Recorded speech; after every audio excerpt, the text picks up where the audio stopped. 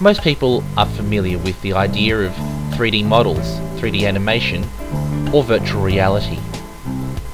This is a new kind of virtual reality, where three-dimensional animations are made to seem as if they're part of the real world.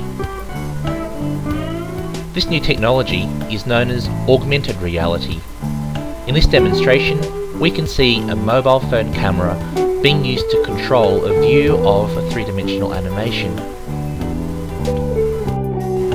The thick black border around this special graphic tells the augmented reality reader to launch a particular animation.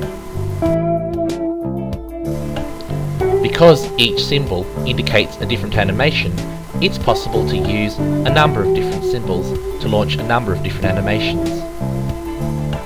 Video is transmitted from the mobile phone's camera to the processing computer using Bluetooth.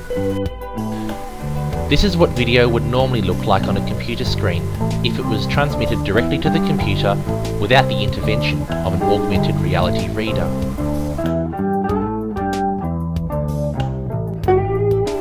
The use of augmented reality means that a simple graphic can trigger complex three-dimensional models, animations, or even interactions.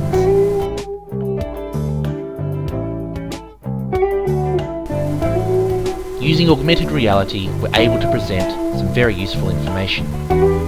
In this animation, the red arrow represents the wind direction during a yacht race. The yachts tack upwind following a zigzag path and deploy spinnakers for additional speed downwind.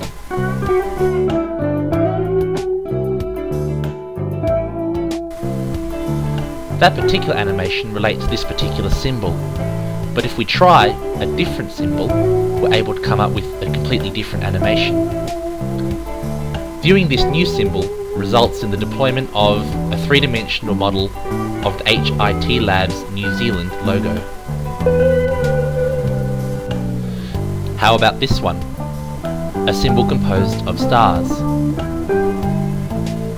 Viewing this new symbol through the augmented reality viewer shows an animated model of an America's Cup yacht. Augmented reality provides a new way for learners to interact with learning materials, and has already been tried successfully on mobile devices, making it a potential mobile learning solution of the future.